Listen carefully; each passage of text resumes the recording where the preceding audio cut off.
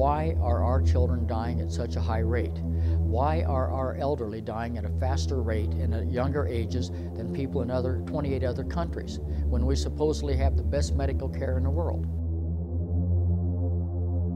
They said that if you begin to speak out against this, it might get a little heat might be put on you. And I said that if you can't stand the heat, you need to get out of the kitchen. Even United States senators and representatives wouldn't pursue this subject. It's one of those things that nobody wants to touch with a 10-foot pole.